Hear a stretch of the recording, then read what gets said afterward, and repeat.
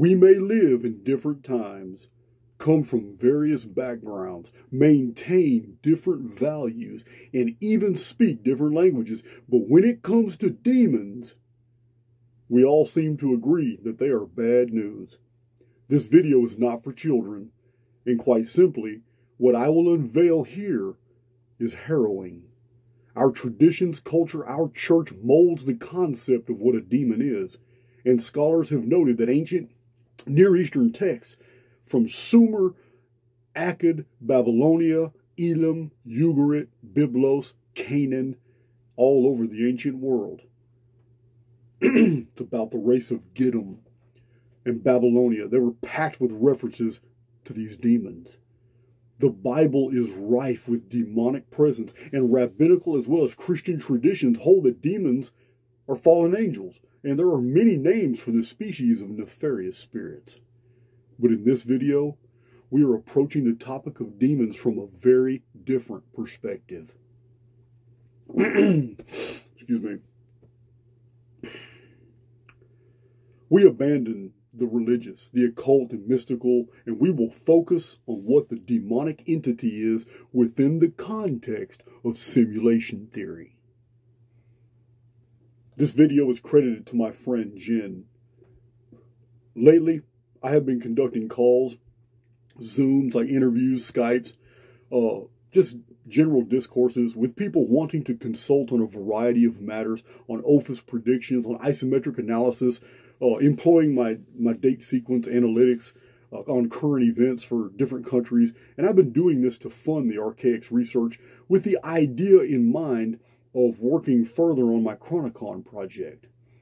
But for now, this is the origin of demons.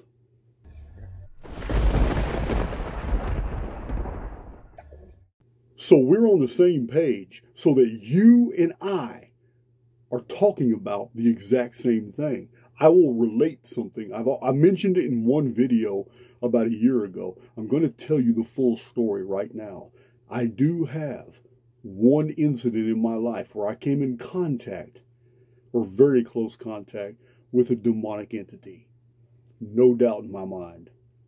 And this is from someone who doesn't even, I don't subscribe to the paranormal, the mystical. You know, my videos are very straightforward. I don't, none of that stuff. I just don't really entertain it. So, I'm going to tell you now that there's really no plausible explanation for what I saw outside the context of a demon. For what I smelled, for what I heard. In 1996, at the maximum security prison in Livingston, Texas, I sat in the day room at a metal table with two other guys. We were surrounded by other prisoners. This is what we did every single day. Suddenly, we heard a ruckus, screaming and banging as bodies in a fight. You have to understand, it's something that we almost ignored because it happens all the time. You hear bodies hit walls, bunks, lockers, desk, door, toilet. It's a closed environment, a cell, or two guys fighting. They're going to touch everything in that cell. So it was this confrontation was going on 3 row above us.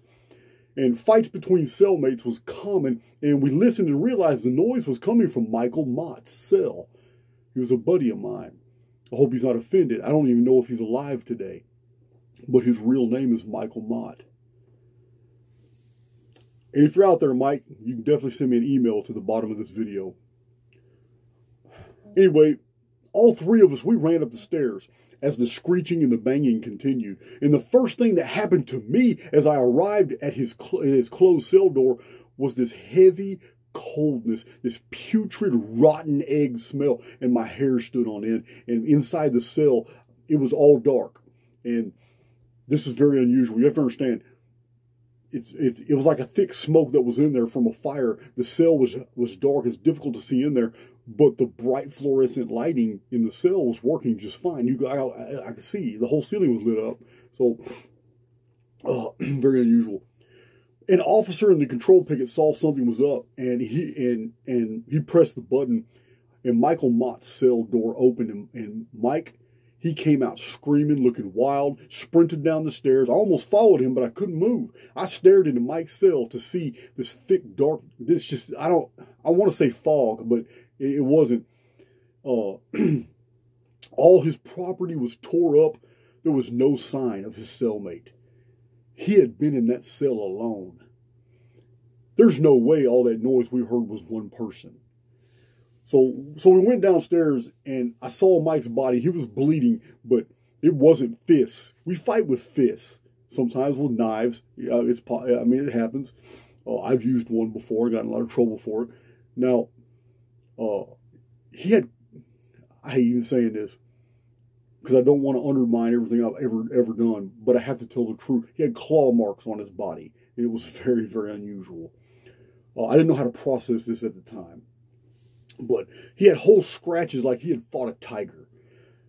And he was spooked. And that was what really unnerved me, how spooked he was. And we listened to him, and he told us that he was designing a Dungeons and Dragons character from some gaming books, and how he must have dozed off as he was imagining what powers to choose for his character, who was a wizard. And when suddenly he woke up, he realized he wasn't in the cell alone. A shadow jumped on him, and they fought. And nothing about Michael Mott's story could I believe was untrue, because I was there. I heard the screeching. I heard the fighting. I smelled the rot. I felt the cold in the summer, like early summer, late spring, but it was warm that day. I saw how dark his cell looked. I thought the fluorescent lights might not have been working, but I remember looking at them and seeing that, man, they were bright just like everybody else's.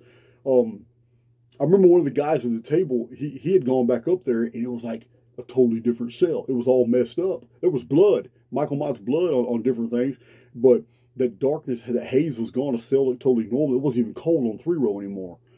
And that was just, I remember how unusual that was too. So,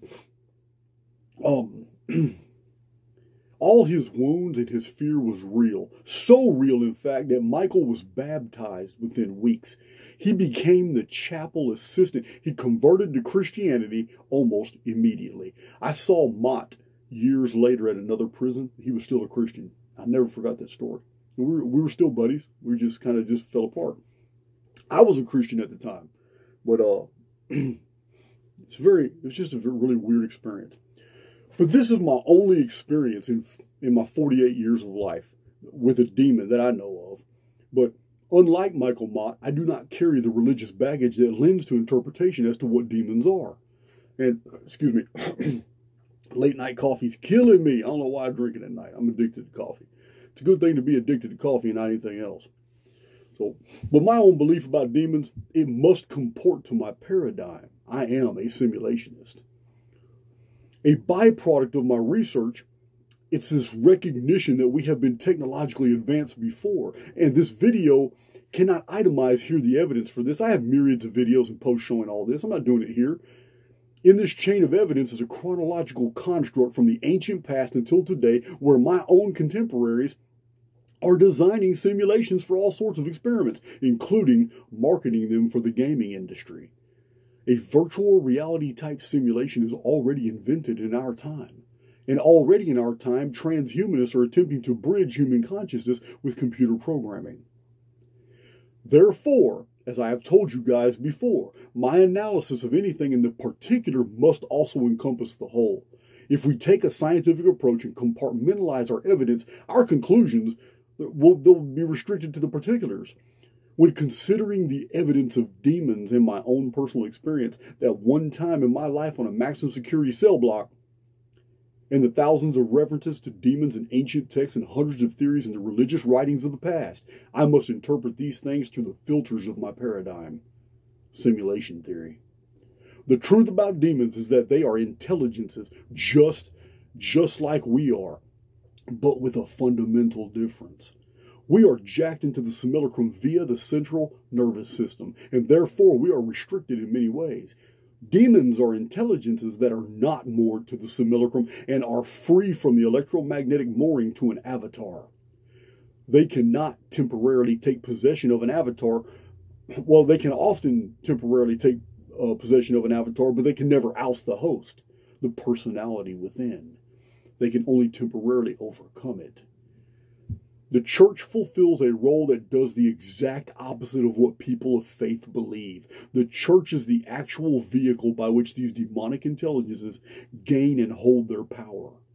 Without the church's insistence that we fear and watch out for these demonic beings, no awareness of these beings would exist. Without a human awareness, there is no energy output. Without focused energy output, there is no informed field created. Without an informed field, there is no way an intelligence without an avatar can operate within the simulacrum. It's that simple. Some personalities are sent into the simulacrum to perform a certain act, and they either fail or consciously decide not to do what it was they were sent to perform. Either way, they are denied a proper exit.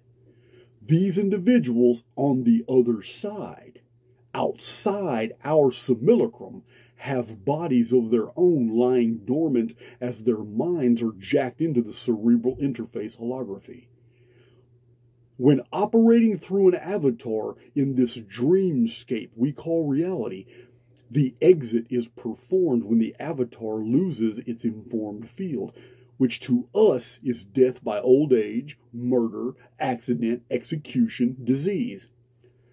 By these methods, the personality is detached from the avatar without harm. Death is not negative. It's a gate. We leave the simulacrum and go back to where we naturally are and remember everything. Demons, from the perspective of we humans, intelligences trapped in avatars of perceived physicality. Demons are terrible, evil, malicious, wicked, hateful. But this is only half true. Outside the simulacrum, when a participant has not fulfilled their goal or disobeyed the directive for which they entered the simulacrum, or some other unknown cause, and has their cerebral interface prematurely disconnected without going through the proper separation protocols, this personality is torn from their real body outside the simulacrum and imprisoned within the simulacrum's holography, but as an incorporeal intelligence without the benefit of an avatar. They no longer have a physical body to control while being here. Imagine a scenario where there are hundreds of simulation wards where people are lying dormant in vast observatories. Right now, you, me, we all have real bodies jacked into the network. I am telling you this from inside the simulacrum. But on the outside, our bodies are under observation by other humans because these lifetimes we are living, they're only minutes, maybe hours. And there are underlying themes in this historical programming routines that we discover that infer that there was a war, a conflict, and the victors went through the wards and unplugged everyone belonging to the opposing political party. Their bodies lying in the observatories as their minds were living out life sims inside the simulacrum would die or remain on life support. Their personalities, the very fabric of their spirits, would find themselves trapped inside the simulacrum. Now when they died in this false reality, it would only be a departure of their avatar because their personality, which is a bioresonant field, would remain here, unplugged, unable to escape the simulacrum because the unplugging on the other side stopped the necessary separation from avatar protocols. As soon as the soul personality is freed from the present avatar, it then remembers its true identity outside the simulacrum and also understands what has happened. A glitch, a programming failure, a murder. Their defenseless body was attacked and their cerebral interface units were shut down, trapping them here until the total collapse of the simulacrum. You can imagine the desperation, the fear, then the anger, then the pure hatred a soul would experience if they suddenly found themselves cut off from both home and of having a physical avatar to enjoy while here. The total separation from the human family, both outside and inside the simulacrum. lost souls trapped between two worlds, one artificial and the other real and no longer approachable. Can you imagine that? Many of these lost souls wander and are known as ghosts, specters, shades, phantoms. But they grow more fearful and more angry, and some even create informed fields and actually become poltergeists, able to manifest phenomena inside the simulacrum. Those that retain their faith that one day they'll be set free either disappear as the simulacrum edits for them escapes or returns, or edits them out of the holography altogether. But the others, they become hateful, and this pure ire becomes a force, an informed field able to manifest as physical phenomena. These are demons. And these demons have been with us at least since the beginning of recorded history. No matter what simulation, fractured timeline, reset, or reinitiated chronology we are living out, these demons have always been with us. And there is a very peculiar fact attached to the ancient stories of demons. A story that denotes that on the outside of the simulacrum, they were taught something very special about Egypt and what lies there. For we have traditions and texts claiming that when demons are exorcised from people, they always flee straight to Egypt. My viewers know what's in Egypt. I have a whole playlist about that ancient structure at Giza. And you know, I often speak of the return of the chief cornerstone, the stone the builders rejected. One of his avatars was Jesus, and during his life here, he had mercy on the demons. You know the story, when he allowed them to pass into the pigs. Demons torn away from their bodies to suffer endless wandering in this series of simulations, falsely accused of being all kinds of nefarious things until they become those things. It gives a whole new meaning to fallen angels and to the prophetic statement, he came to set the captives free. I'm Jason of Archaix. My email is below, and the more presentations I provide, the more I can use your donations. In both the description box and the comments section below, you will find my personal email. Ask me any questions. You have video ideas, I'd like to hear them. And if you want to donate, all those buttons are accessible below. Playlists and everything you might need, access to the gates to my websites.